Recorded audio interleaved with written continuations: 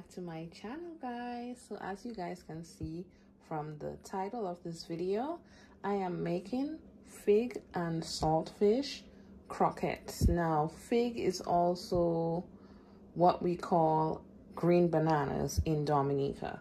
So for this recipe, we're gonna start to saute our saltfish, and first I'm going in with some olive oil. So next I'm going in with some curry powder. Now if you have turmeric, you can use that as well.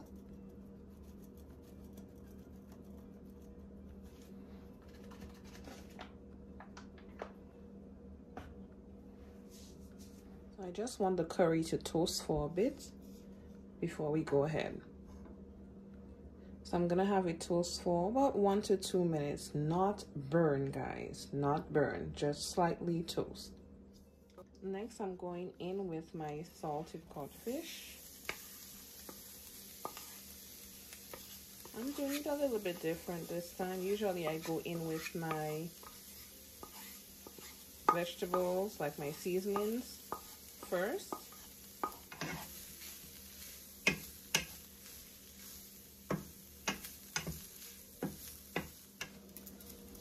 Next, I'm going in with a little bit of salt,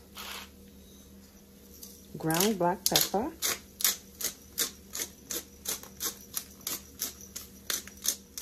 and in this bowl I have pimento peppers, or what we call seasoning peppers. I have red bell peppers as well. I have the yellow, I have green, I have scallion, parsley, garlic, and some onion. And I'm going to go in with all these seasonings. Now I cut them really small.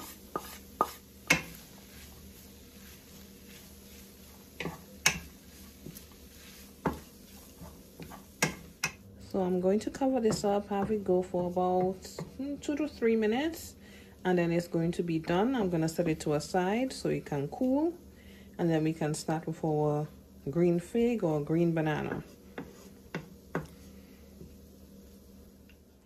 So next we're going to be doing the green bananas. Now in here I have some water. I am going to add some olive oil. Now I add the oil so that the what we call the stain doesn't stay in the pot. So I'm also adding some salt. This is just some sea salt.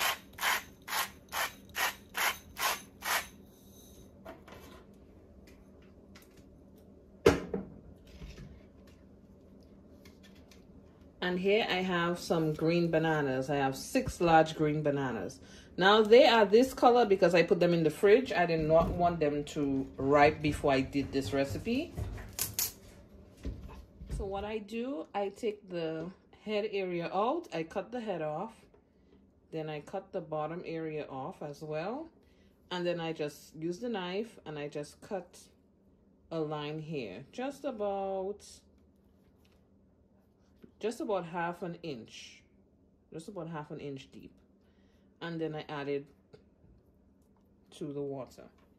So I'm gonna do that for the rest and I'll be right back. Okay, so they're now all in the pot. It's gonna come to a boil and I'm gonna have it boil for about 15 to 20 minutes. So guys, I just drained out the water. I am going to remove the skin. It's still hot. Don't do as I do.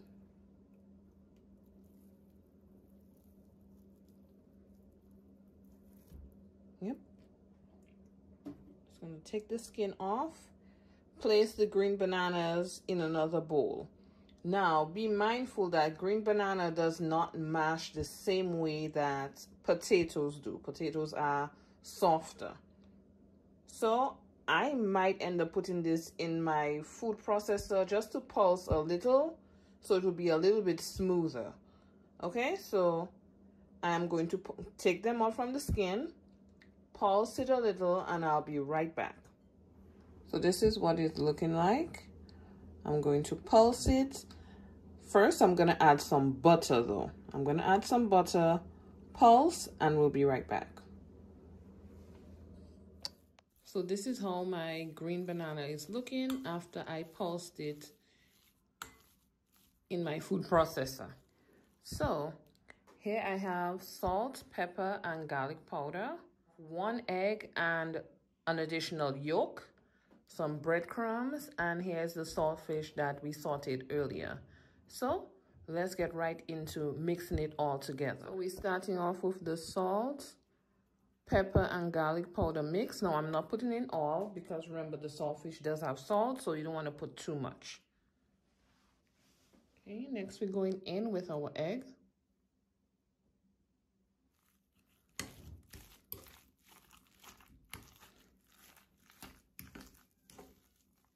Next, we're going in with some of the breadcrumbs.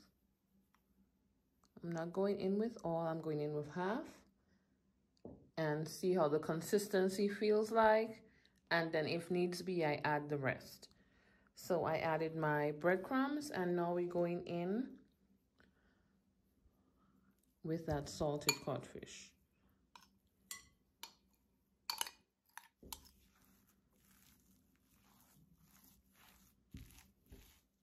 So this is how it is looking. I'm going to cover it up with some plastic wrap. I'm going to place it in, and I'm going to place it in the fridge. I do need it to be a little more firm without having to add breadcrumbs. Okay guys, so now we have our little dredging station. So I'm gonna be using my ice cream scoop and scoop out just about a palm full. And I'm just squeezing it together. Now make sure it is cold because it keeps together better when it's cold.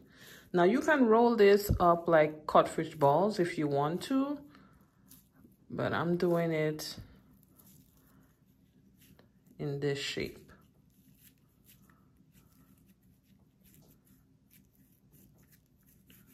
So I like to roll mine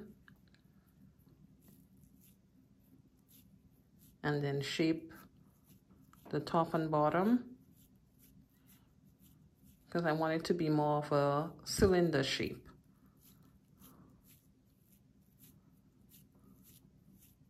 You can see all the specks of the saltfish in here and the seasonings, right? So what we're going to do first is to put it in flour.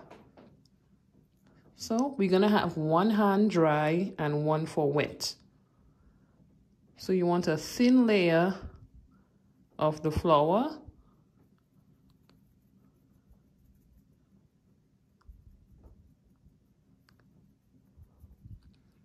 So onto my next hand now, into the egg.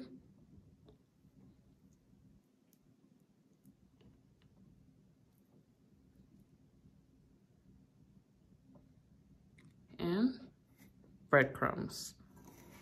Back with my dry hand.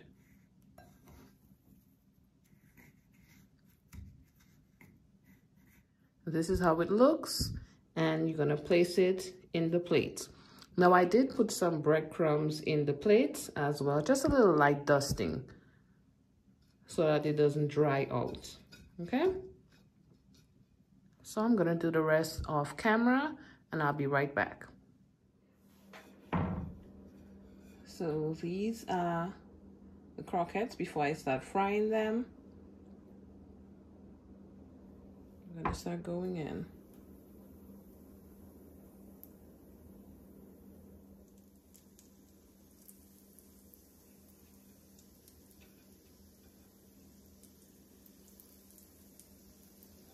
So I'm going to fry them until golden brown on each side. If you have a deep fryer, you can use that as well. Now I haven't tried it in an air fryer as yet, so I don't know if it will turn out the same.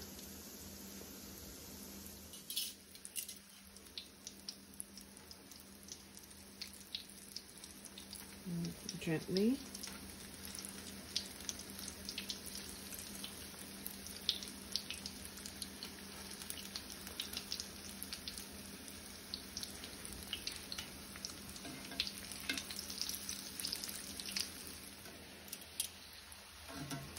So now they are good. I started removing some already.